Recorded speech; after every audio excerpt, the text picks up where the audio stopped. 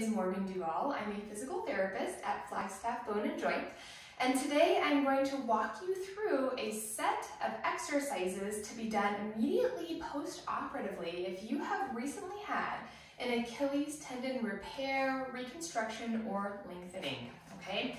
So you have most likely been given a list of exercises that looks something like this. If you do have this list, it would have been given to you by a physical therapist at Flagstaff Bone and Joint or possibly by our foot and ankle surgeon, Dr. Gorman. You can look through this list and follow along, all right? So if you have recently had an Achilles surgery, you're most likely at this time non-weight bearing in a cam boot, just like this one. So you are possibly ambulating with crutches, maybe with a walker, you may be on a knee scooter. But what's very important about this time is that you give your Achilles tendon time to heal. So you are not to put any body weight onto that foot at all right? All of the exercises here are non-weight bearing. You'll complete all of them in either a sitting or a side lying position. And you will not be putting weight on your foot while you're doing these exercises. A little bit when you're doing the ball rolling, but certainly not your entire body weight, okay? You will need a few things as you go through these exercises. You will need a towel. I have just a bath towel, which will work. You can also use a washcloth, a kitchen towel, a hand towel, anything like that should work. And also a little ball, just like this one. You may be using a lacrosse ball, a tennis ball. I'm using a therapy ball. Therapy ball is actually my pick because it is a little bit softer than the lacrosse ball, but a little bit harder than the tennis ball. So it doesn't hurt so much like the lacrosse ball does when you roll your foot on it, but it also isn't so soft like the tennis ball, so it does allow you to get into some of those restricted areas on the bottom of your foot. Okay. Let's get moving. We will not be starting with the ball or the towel. The first thing that you're going to do is remove your boots. All right, so go ahead and take that boot off. You should already be in a seated position. Okay, so boot is off. Very carefully remove the boots and just place it out of your way, okay? So from here, you'll place your foot on the ground. Flat, solid, no problem, okay? If the floor is a little bit too hard, you can always put the towel underneath your foot as well. The first exercise that we are going to do is called toe yoga. Now this is all about getting your toes and your midfoot moving. It's going to be a little bit difficult at first most likely, but I have faith in you, you can do it. So for toe yoga, you will actually keep your big toe down and lift the other 4 toes up. You will then put the other 4 toes down and lift the big toe up, just like this. Now, if you're struggling, if this is a little bit tough, you can actually use your hand to help. Hold the big toe down, lift the other toes up, and hold the other toes down and lift the big toe up actively. Okay, so back and forth, swapping which toe or toes are up. We're going to do 10 repetitions of this exercise together. All right, so let's go. 1, 2, big toe up, other toes down, and then switch. 3, switch. If this is hard, don't worry. This is more about getting the little muscles on the bottom of your foot working than it is about how high you can get your big toe, okay? I think we're at 6. Last count there a little bit. 7. Good. 8. We have 2 more to go. 9. Remember, you can always use your hands to help if you need. And then last one, 10. Okay. Nicely done. Relax those toes. The next exercise is also a toe exercise. It's called toe series, abduction and adduction. It's the second one on your list here. Okay, so for this one, you're going to be spreading your toes apart and bringing them back together. I recommend lifting your toes up to spread them. If you keep your toes down on the ground and try to spread them, the floor kind of stops you and gets in your way. So sitting up nice and tall, lift all of your toes up and try to spread them apart like I'm doing right now, and then bring them back together. This one's tough too. You can always use your hands to help, kind of pull those toes apart and then try to hold them apart and then back. Okay, let's do 10 of these together. Lift the toes, spread 1. Lift the toes, spread 2. Lift the toes, spread 3. This one's tougher than it looks, right? Lift the toes, spread 4. Really just try to splay the bottom of your foot out. Spread those toes. 5. Nice. It might get easier as you go, as you loosen up. 6. Almost there. 7, 8, 2 more, 9, and then here's the last one, 10. Already done, that wasn't so bad, right? Shake it off. Okay, next exercise, you are actually going to need your ball. So take your ball and you'll place the ball underneath the sole of your foot. Okay, so we will do about a 30-second roll with the ball here. You can do a little bit longer if that feels good, 30 seconds to a minute. You're just gently rolling the ball forward and backward along the bottom of your foot, okay? And then you're maybe trying to get the toes a little bit, any areas where you feel restriction. Make sure you're not pushing like crazy hard. You're not like, oh, I'm pushing all your weight down, right? This is a very gentle roll just to get the muscles, the fascia moving on the bottom of your foot in preparation for weight bearing. Now, because you've recently had an Achilles tendon repair, here's what I want you to watch out for. I don't want you to pull your foot so far back that it's stretching your ankle into dorsiflexion. You see this angle right here? I want you to keep this neutral. So I don't want you to pull it back any further than neutral. Try to keep your knee on top of your ankle for this exercise, okay? And that's just so you don't put too much tension on the recently repaired tissue. So you're just rolling side to side, forward, backward, not bringing your foot back like I'm doing right now, keeping it directly underneath the knee or in front, okay? In front of me. So about 30 seconds here. Beautiful. And then once you feel pretty good, you feel pretty loose, we're actually going to strengthen the bottom of the foot. So remove the ball from underneath your foot, put it to the side, okay? And the next exercise on your list is called arch lifts. I'm actually going to demonstrate this exercise on my right foot just because I think you'll be able to see it a little bit better. So foot is going to be flat on the ground. For this exercise, imagine as though you have a string attached to your arch that is pulling the arch up and then relaxing it back down, okay? So you will squeeze the bottom of your foot together. It's gonna feel like all the little muscles on the bottom of your foot are contracting, and then you'll relax, okay? We're gonna do 10 of those. Make sure you're not scrunching your toes under. Your toes do kind of pull back a little bit, but you're not scrunching the toes, okay? So I'm just gonna use my hand to show what should be happening at the arch. Let's do 10 together. 1, down, 2, down, 3, yeah, my foot's already getting a little bit tired. 4, it should feel like the muscles right under here are working. 5, pull, yes. 6, 7,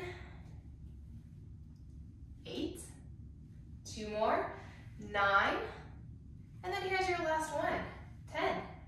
All right, relax it, excellent job. That one can be a little bit tricky, just like the toe yoga, so don't worry if you don't get it right away, it will come with time. Okay, the next exercises on your list are the clamshells. We're actually gonna skip over those and go to the final 2 exercises for now, just because you're already sitting in the chair. The clamshells, you have to lie on your side, so we'll come back to those soon. Okay, so skip forwards until you get to the seated hamstring curl, which is right after the clamshells, okay? So for the seated hamstring curl, you are actually going to need your towel. You'll place the towel directly underneath your foot, okay? And I do recommend doing this on like a hardwood floor. It's definitely gonna slide a little bit easier than if you're on carpet. Now, because you recently had an Achilles tendon repair, watch carefully. This is what you are not to do. You are not to slide your heel back so far that you're getting your foot into dorsiflexion. You see that? I want you to keep your knee directly on top of your ankle or keep your ankle in front of your knee. Okay, so we are not sliding it back. That's gonna put too much tension on the repair. The knee should be directly over the ankle, okay? So from here, we're going to slide forward. You might even feel a stretch through the top of your foot, that's okay. And then slide back, stopping at the line of the knee. Let's do 10 of them. This is number 2. Bring it back. Number 3. Bring it back. Number 4. Back. 5. You may feel a little stretch. Try to keep the ball of your foot down onto the towel. Don't let this happen, right? Pull it back. 6. Pull it back. 7, pull it back. 8, pull back. 9, pull back. And last one, 10, and pull back. Excellent work. Okay, we're all done with that one. Next exercise, you'll scoot your butt back in the chair a bit. If you're short like me, your feet might dangle. If they don't worry about it, not required. This exercise is called the long arc quad. Now this exercise is intended to engage your quadricep muscle here, which is super important when you go back to weight bearing. Right now you're non-weight bearing. This muscle isn't really doing much work, and so it's atrophying, right? It's getting weak. Important to strengthen it because it is a major stabilizer of your knee. Super important to have a strong quad for stability down the chain to your ankle. Okay, so sitting nice and tall in your chair, you'll kick your legs straight, squeeze your quad, and then slowly bend it back. That's one. Let's do it again. Squeeze, squeeze, squeeze, squeeze. Two, make sure that you're not flexing your ankle as you're doing this. So right now I'm going to do what you're not supposed to do, right? Don't pull the ankle back. It should just be nice and neutral. That's three. Four, and again, that's because we don't want too much tension on the Achilles repair. Five, so nice neutral ankle. Just let the ankle hang out. This is all about the quad. Six. 7, 8, 2 more, 9, and here's your last one, 10. Excellent work, not too bad, right? Okay, we still have the clamshells. Now for the clamshells, I'm going to demonstrate them on the floor for simplicity's sake. I do not recommend that you get down on the floor to do this exercise immediately post-operatively. I recommend that you lie on your side, either on your couch, possibly on your bed. So if you need to pause the video and go get set up, that's totally fine. Make sure you put your boot back on, use your crutches, your walker, or your knee scooter to get over to the couch or the bed.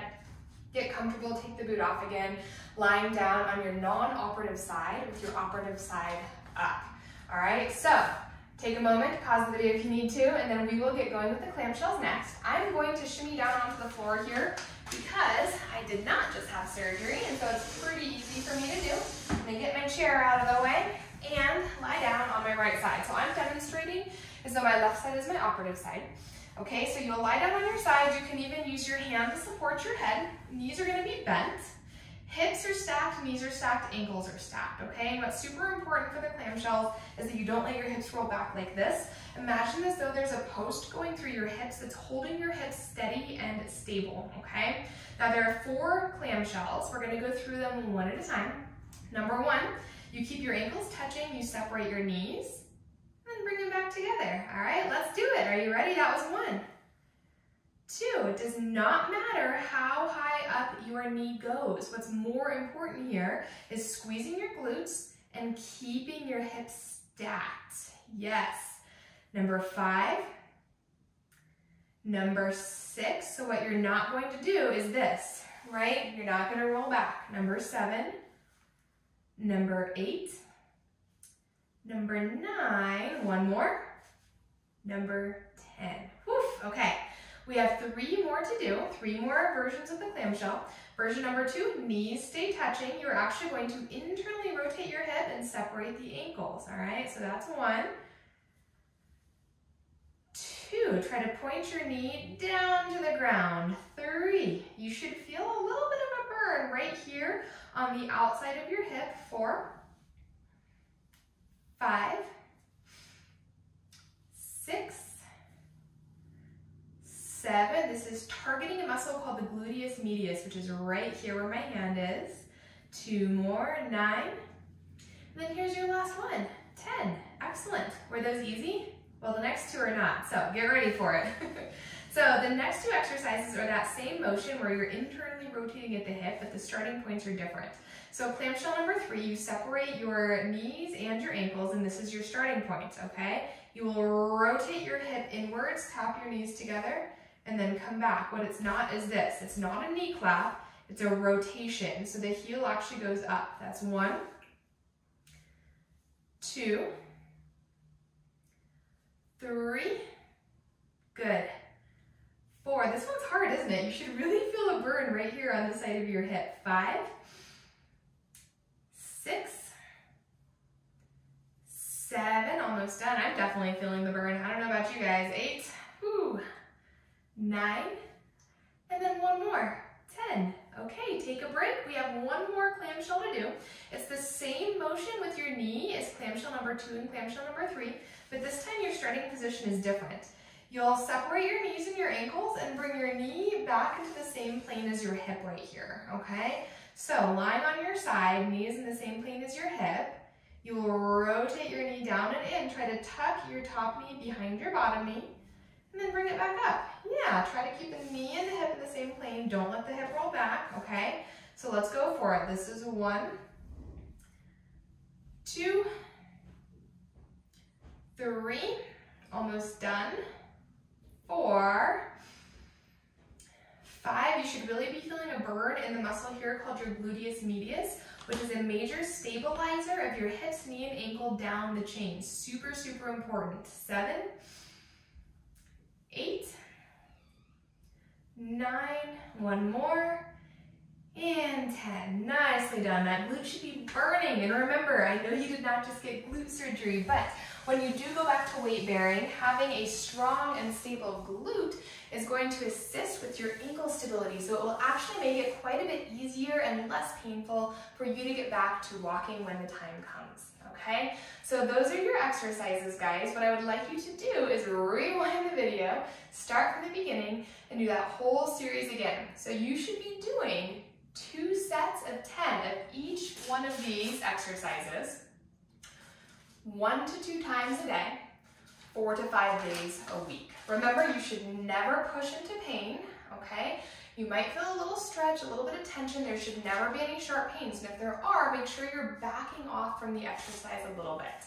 Because you did also recently have an Achilles repair, you should not at any time be allowing your foot to be cranked back like this, right? So always make sure that your foot remains neutral. We talked about this in all the exercises where that's possible. I just want to go over it again.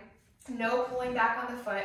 Don't try to stretch your calf right now. There will be time for that, I promise, but right now it's all about protecting the repair and just maintaining and progressing your mobility in a safe manner so that when you do get to the point where you can start stretching and strengthening that calf, you're going to be set up to do so perfectly, all right? Thank you guys so much for watching. Good luck with your recovery. If you have any questions, please feel free to reach out to me. Again, my name is Morgan Duvall. You can find me in the physical therapy gym at Flagstaff Bone and Joint, or you can send me an email. It's my first initial last name, M Duvall, D-U-V for Victor, A-L, just one L, at flagstaffboneandjoint, all spelled out, .com. Thank you so much.